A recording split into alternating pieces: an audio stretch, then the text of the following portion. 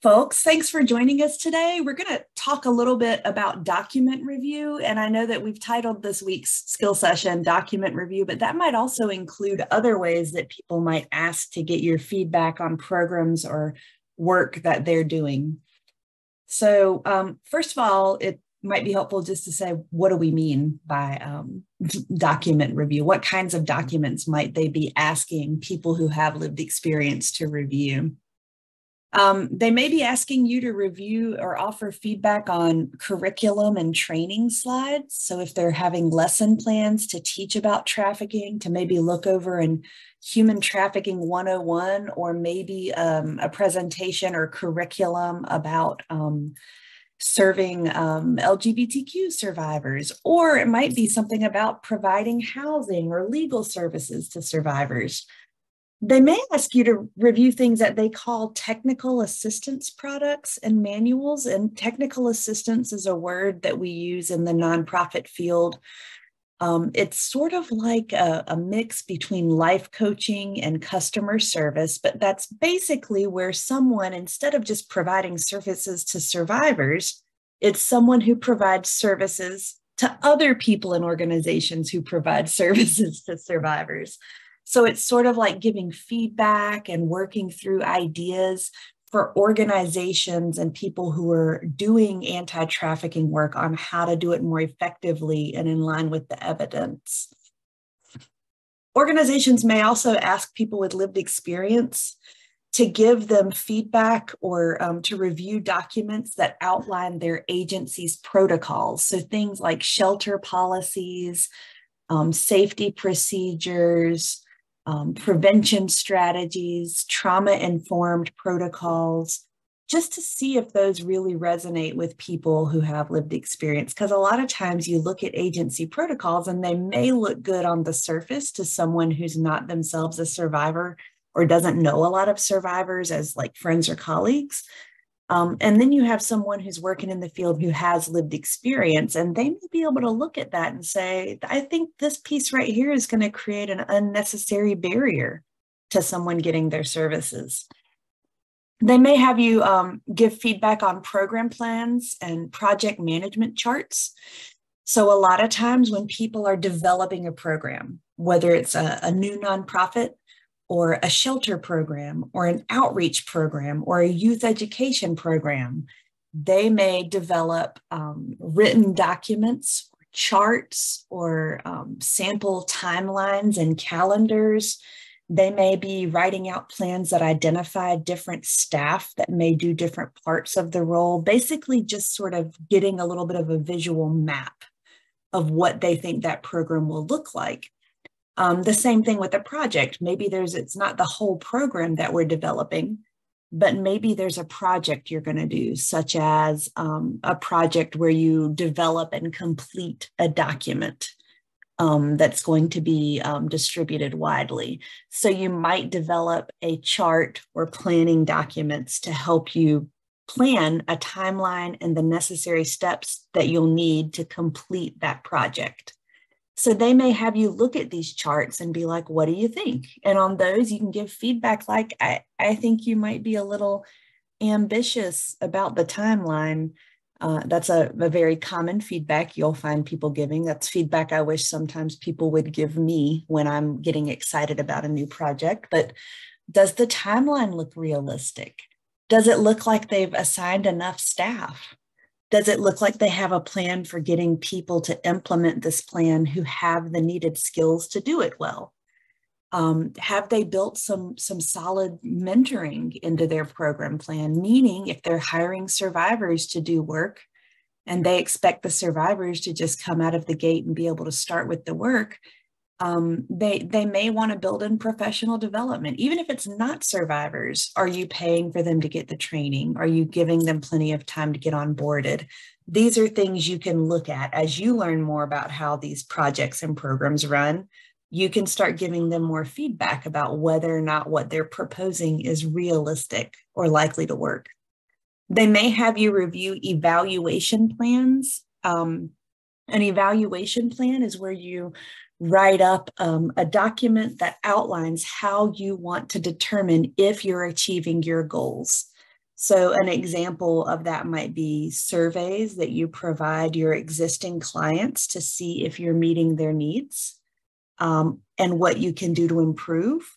If you're doing a prevention programming, we can't really measure whether or not we've increased or decreased trafficking in our prevention work. But what we can do is measure whether or not we're increasing protective factors and decreasing risk factors. And we know that if we can decrease risk factors and increase protective factors, that we're going to be preventing trafficking, right? So that you can evaluate that with a survey or with other forms of evaluation instruments is what they call them. So they may have you take a look. Does this look like we're being thorough in our evaluation plan? If our evaluation plan involves talking to or surveying survivors, are we ensuring that we're doing this in a trauma-informed way and that's ethical and that's been looked at by a review board? These are feedback you can give them. They may ask you to give feedback or review stories or news articles or content for one of their web pages, to give them feedback about whether or not they captured the information they had received in a realistic way. Give them feedback about whether or not it's too sensationalized. Like, is it necessary in a news article where you're telling a survivor's story to be like, and they slept night after night on the cold, hard floor in the damp darkness? Or can you just say, they weren't provided with appropriate shelter and place to stay while doing the labor, right? Like, do we need to be as sensationalized as they often want to be? They may also have you review articles, book chapters, and even an entire book, right? They may ask if you're interested in reviewing these. One thing that is important to remember that's a hot topic right now, a big conversation, a big shift we're seeing, is there's been a lot of research showing that even when organizations do survivor engagement and get survivor participation in their programs, they tend to only do so when they're implementing a program that they've already developed. So they tend to not say, dear person with lived experience, we want you to collaborate with us on developing a curriculum. They may just develop a curriculum based on what they think will work and then reach out to survivors with a mostly completed curriculum and say, you want to give us some review? Or they may develop a curriculum without a whole lot of survivor engagement and then hire survivors to go be part of the training or delivery. And when that happens, we end up missing out on those amazing lived experience insights at the planning and the design and the development stages. We miss out on having it from the beginning. And that can leave survivors feeling like they're expected to rubber stamp someone's project. Like, right, you didn't really want survivor input. You just wanted me to look at it and say a few nice things about it so you could then say, it's survivor engaged. This product is survivor informed. When someone comes to you with a project that didn't have survivor engagement all along, a lot of times you look at it and as a person, you're like, man, they have put hours into this. I do not want to tell them that the best feedback I can give them right now is to scrap this all and start over. But every survivor leader I know has been asked to review something where that was what they actually thought, whether they said that or not. This project is a horrible idea. Whoever told you it's just a good idea to do this, but you don't want to say that. So you find yourselves making a few little recommendations to make it slightly less horrible. And when that happens, those organizations have missed out on the opportunity to create something really meaningful and impactful, right?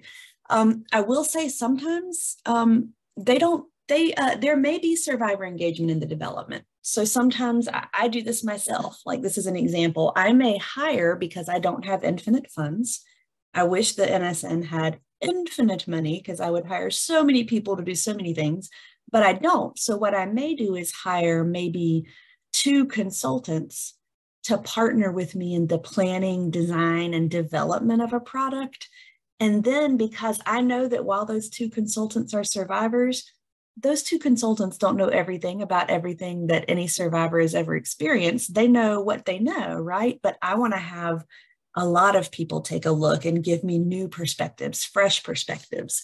So after I've contracted with those two survivors to help me develop the thing, I may still have a few more survivors that I pay to give it feedback and review so that I can make sure we're really getting broad perspectives.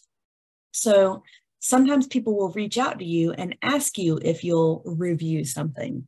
And you can make choices in your contracting work. You can be like, I don't participate in review of things that didn't have survivor engagement in its planning and design. That is a boundary I myself have set when people have asked me about reviewing or having NSN members review things. And I've said, were there survivors engaged in the development and planning? And if the answer is no, I don't pass it along because I don't want anyone to ever feel like they have to rubber stamp something. I don't want to feel like that. But sometimes maybe they did have survivors involved. So you can always ask if you aren't sure. Were there survivors on the team who planned and created this? And then based on their answer, you can choose how you respond. So maybe if they write back and say yes, then you're like, cool, let's go. I can do this. If they say no, you may choose not to do that, or you may choose to reply back to them and say, thank you for sharing that. I wanted to let you know that I'm going to give you really honest and transparent feedback, right? So a lot of times when there weren't survivors in the development and planning stages, the products need a whole lot more revision. And so I just wanted you to know in advance that it may take me a little longer to give this review, and that the feedback you get may involve a lot more suggested changes. That then gives you permission to not feel like you have to rubber stamp it. It also educates them. Oh, we should be getting survivors in at the beginning of planning projects. Got it, right? That kind of like helps educate them. It also, if they're genuinely only interested in a rubber stamp, may give them an opportunity to say, actually, I think we were only planning for like paying you for 30 minutes of review. We weren't expecting it to be that big. And, at least then before you get into something, what you're getting into. So there's some different reasons people may ask for review and feedback, and they may be looking for different things. So document review is a great way to make sure that people who have lived experience, who also have a variety of backgrounds, can point out gaps, ideas, misconceptions, challenges, or even unintentional tokenizing or stereotyping in your work. Excuse me. Sometimes well-meaning allies can, and even well-meaning survivors working in the field, can create documents that contain stereotypes, either about survivors, about traffickers. There can be racial stereotypes about migrants or people who English isn't their first language. Sometimes you can catch these things and be like, I think this here we might want to reword or reconsider. It's a great way to bring in more perspectives when you don't have funding for a whole lot of team members with lived experience. And that's something that I mentioned in the example I gave earlier. I often do that. And it also ensures you can get perspectives from survivors who may not have the capacity or specialized skills to develop the project. And what that means is, there may be a survivor who's like really awesome. They're an amazing consultant, and that they would have great contributions. And you reach out to see if they are interested in collaborating, and they say, actually, I can't. Like, I'm just slammed right now, and I can't take any new clients until February right now. I won't have the capacity to review it. And you need to get that document out before February. So they can't collaborate. Well, then you can write back and say, well, if you're not on the collaborator team, would you at least be willing, would you have capacity to give us a couple of hours of just final review once we have the draft ready, right? So that's one way you can get some feedback. It may also be that someone doesn't have the professional knowledge that you need to develop it. And I'm going to say something, sometimes we get pushback because survivors are like, so used to being talked over by people who don't have lived experience and saying, well, what we know is, But the reality is, surviving trauma is a specific set of skills, but it doesn't mean you suddenly have every set of skills that you need for any anti-trafficking job, right? There's other skills we can continue to develop. No one can teach you about your lived experience. Someone can teach you skills that you might need to do things like run a shelter, plan a program, manage a budget. They can also teach you some of the skills that you need to know about other people's lived experience, right? They may not be able to teach you about your lived experience. You're the expert in your lived experience, but also being an expert in your lived experience does not make you an expert in all of human trafficking, right? So let's say that you have some really brilliant lived experience, folks with lived experience who have a broad variety of lived experiences, but they may not have the skills or capacity to develop a medical protocol, for example, or a full draft of shelter processes and protocols, because there's a lot of legal things for shelters that receive federal funds that they're required to do in certain ways. And so that might be a chance to bring in people who maybe didn't have the skills you were looking for to do all of the project as a collaborator. But you can still bring them in to give you some of those lived experience insights. I will say, if you find yourself in that situation often, then maybe it's time for you to write a grant proposal to try to get some funding to provide that bridge of professional development for those survivors who want to do this work, to learn some of the skills that they need to collaborate with you more fully. If you have to do that because you don't have survivors with the skills that you need, that does not mean that you can just hire someone to give you feedback and check the box and say you're done. That means you need to be rethinking how you're going to foster that meaningful survivor leadership. So this picture made me laugh. If you have specialized skills and professional experience, use it. Right? So you don't have to take off your survivor hat to put on your shelter manager hat. You don't have to take off your social worker hat to put on your survivor hat. We all wear many hats. Some of us can be social workers, peer advocates, peer mentors, hospital advocates, trainers, teachers, program managers. Like these are all multiple skills, and some people have multiple of them.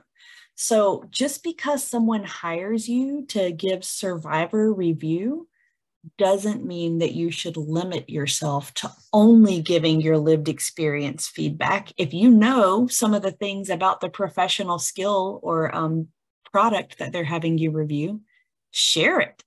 Tell them. Sometimes they may not be familiar with your other work, right? Like that happens to me a lot. People will be like, I hear you're really good at survivor or whatever, and may have no idea what my other work experience and skills are. So I'm going to go ahead and provide it. Offering technical guidance in addition to your lived experience insight, that's one way we can push back against them accidentally tokenizing us. I want to come on that project with some of my other skills I've learned. And when they say, oh, well, what do you think? What's the survivor perspective? I can start talking to them about the specialized skills that I've been developing and how that might help. Like, oh, here's a thing that I actually know about violence prevention. Or, oh, I think your project management timeline might be a little too rushed and we should think about some capacity. That causes the people you're in the meeting with to have this aha moment where they're like, oh yeah, survivors are whole people who often know so many things that we have not tapped into when we accidentally tokenize them. The other thing is that can be good professional networking when you share those other knowledge and skills in a meeting. And again, relevant to the meeting. You don't want to have them ask you a question about a shelter guideline and proceed to talk for 10 minutes about all your qualifications and trainings and resume.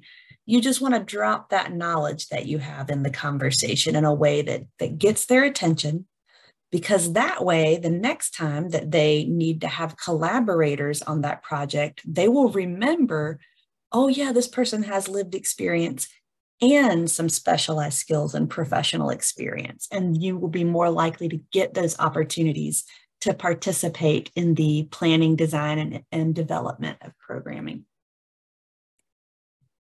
Even if we're just talking about our lived experience insights and not our professional or technical skills, I chose this picture because I feel like what people think lived experience insights are is the part of the iceberg that's above the water.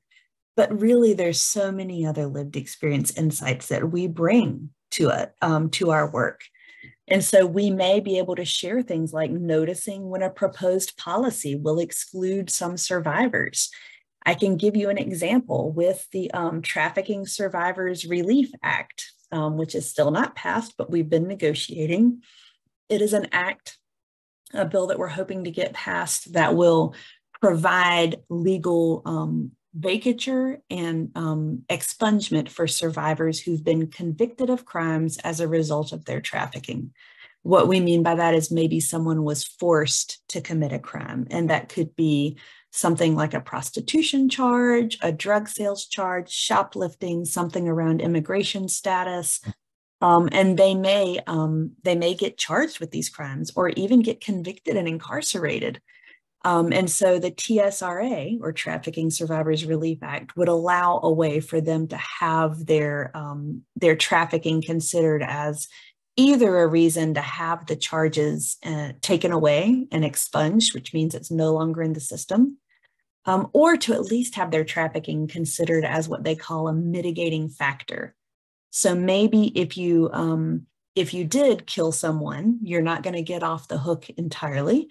But they would consider that when they are developing how long you would be incarcerated, right? So that's an example of what the Trafficking Survivors Relief Act would provide. A few different iterations of it as they were working on drafts of this bill included that it excluded people who were convicted of trafficking, that it will not apply for a trafficking charge. And we can see how for a lot of survivors, that would be something that was important to them. They might be like, I don't want someone to get their trafficking charges dropped.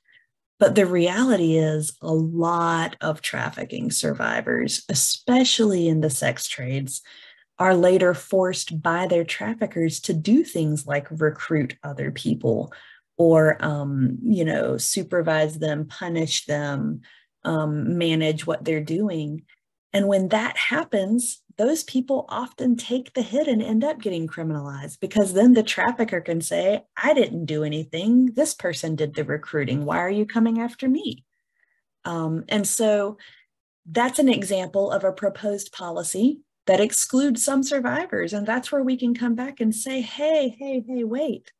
There's a lot of survivors who got convicted of trafficking charges while they were being trafficked. Do we really want to exclude them from this relief? Another thing might be giving them insights about how an important historical or cultural influence is not being considered in the work they're doing. So one of the things that comes up a lot when we're talking about child welfare is that there will be recommendations about child welfare reforms and ideas that are being developed by one specific group of people, even survivors who maybe don't have some of the same experiences. Maybe they have found the child welfare system to need some reform, but to generally feel like it's a wonderful thing.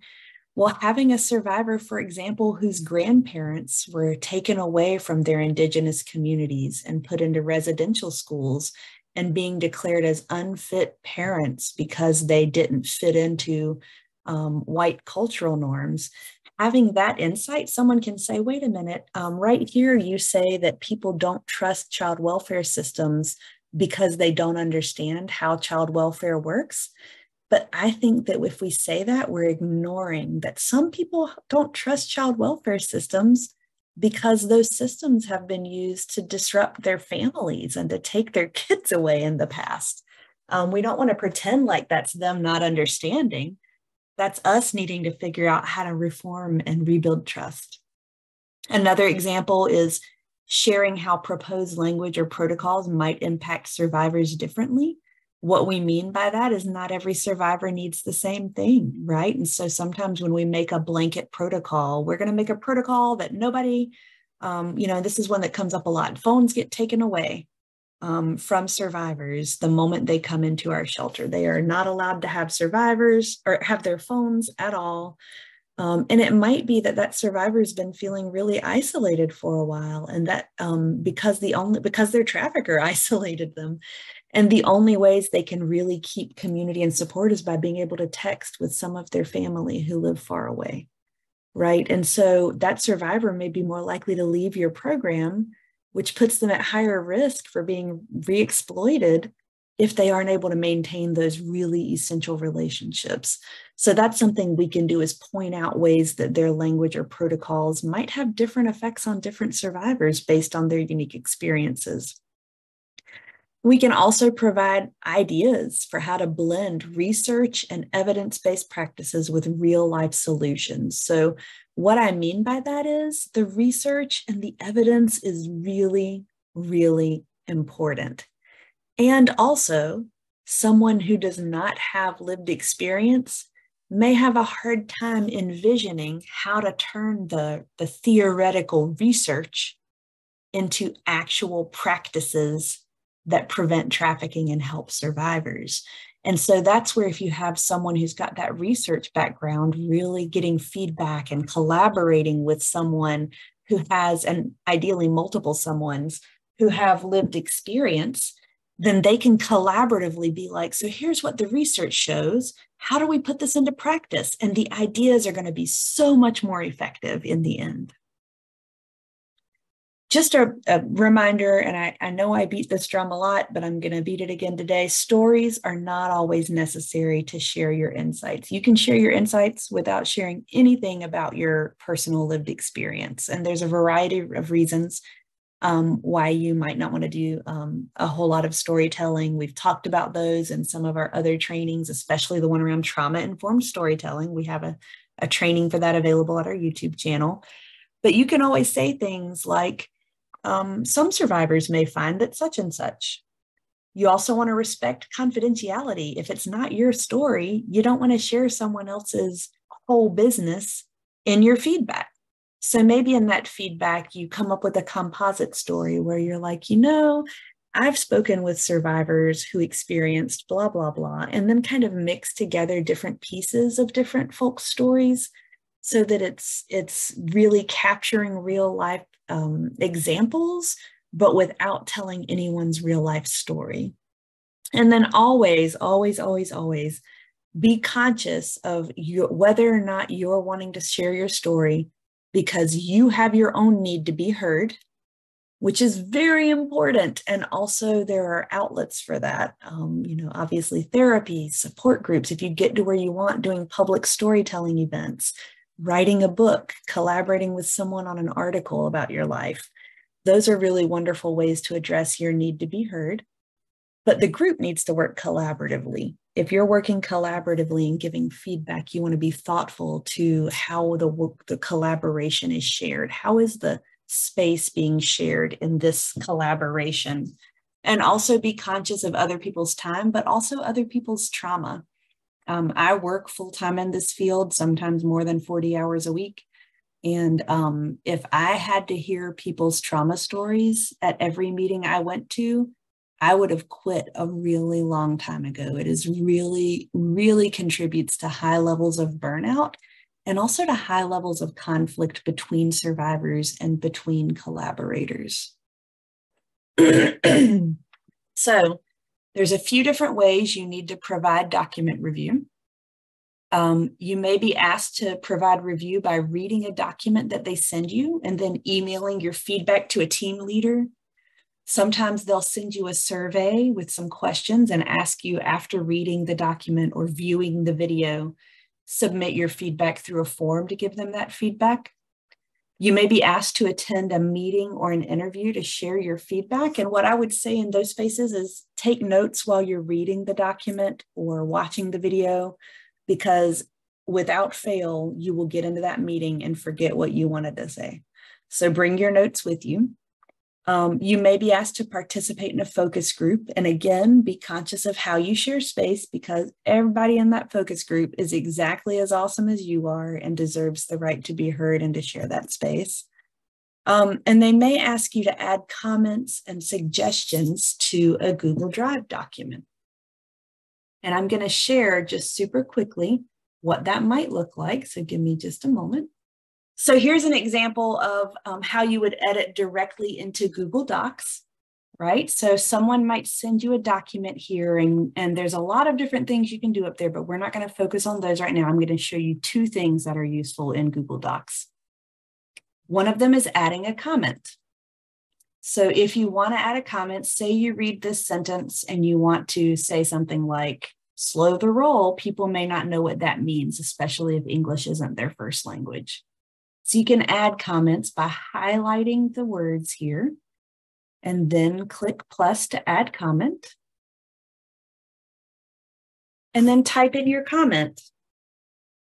And that's where you can go in and add people who have English as a second language may not understand this phrase. And then when you're done, click comment.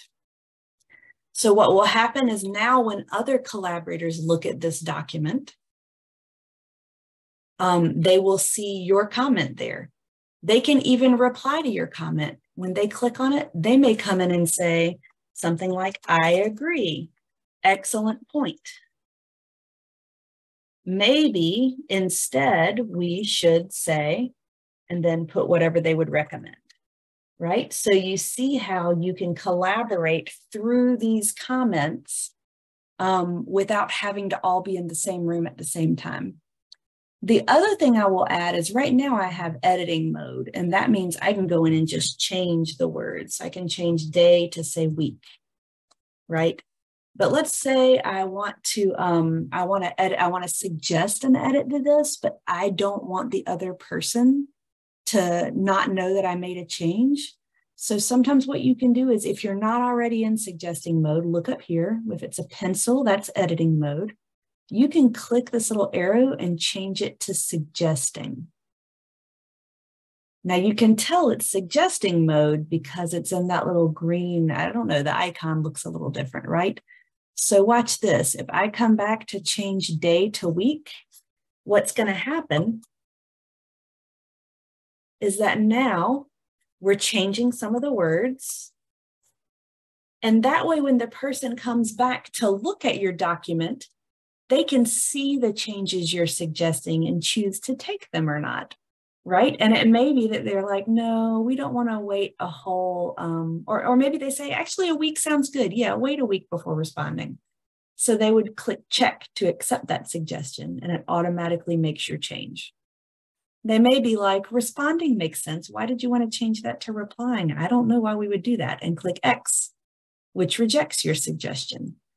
Knowing how to work in suggesting mode makes it very easy for us to do like really detailed editing without having to add as many comments, and gives them a chance to go back in and accept or reject your feedback. So those are two things you'll want to know how to do: is add a comment and work in editing mode to make suggestions that aren't automatically accepted.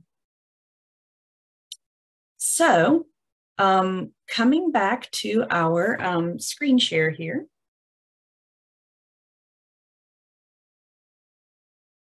The last thing that I would love to remind everybody as you're considering giving feedback, and this is something that can be hard for some of us, they're probably not going to take all your feedback.